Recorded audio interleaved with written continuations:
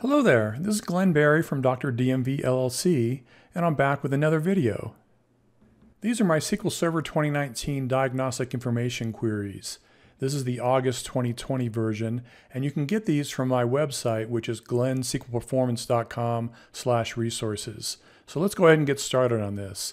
So I've got a lot of documentation at the top of this script, and then if I scroll down just a little bit, we have the very first query that we're going to run that's just double checking to make sure you're running the right version of SQL Server for these queries. So when I run this, it comes back and says, yes, I've got the correct major version. So that's what I want to see. Going back to this, we'll go and run the very first query in this set. And the way these diagnostic queries are structured is that each query has a short description of what it does, and then a query number, and then the name of the query. And then this is the actual query right here, and then there's 6 dashes after it, and that way you know for sure that that's the end of the query, and that's there for some automated tools that parse these queries. So when I highlight this first query and run it, it comes back and tells me the name of my server, and then it gives me the very detailed information about the SQL Server version and edition and build, and it also shows what operating system I'm running on. This is very useful information to know in real life. So if we go back to the editor, I've got a few comments here that help you interpret those results. So for example, we know that we're on CU6, and CU6 was released on August 4th, 2020. And then I actually have a link to the knowledge base article where you could go and download that and read about all the fixes that are in CU6. So that's the first query in the set. And if we scroll down a little bit more in my query, we've got a lot of documentation links for things like SQL Server 2019 build versions, and a blog post that I like to maintain that shows some of the more important fixes in CU builds, and a number of other useful things. So let's go ahead and go down to the second query. And the second query is going to go and look at the SQL Server error log to try to figure out what's going on with our SQL Server licensing.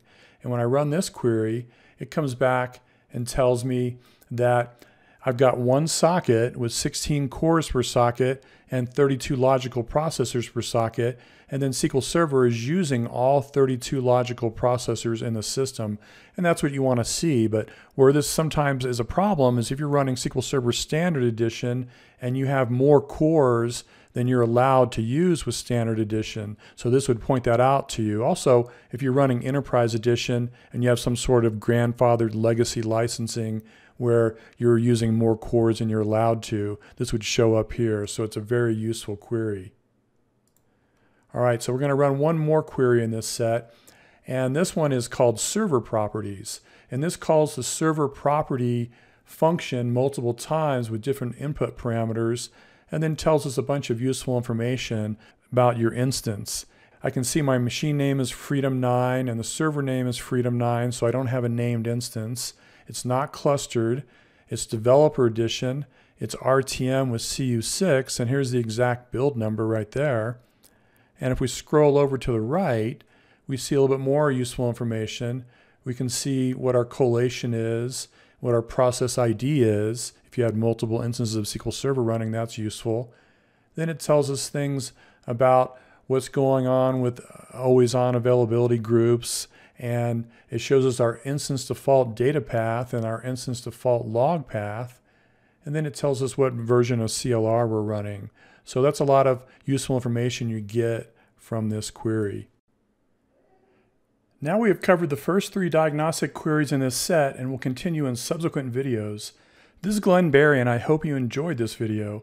Please don't forget to like, comment, and subscribe if you want more content like this. Thanks for watching.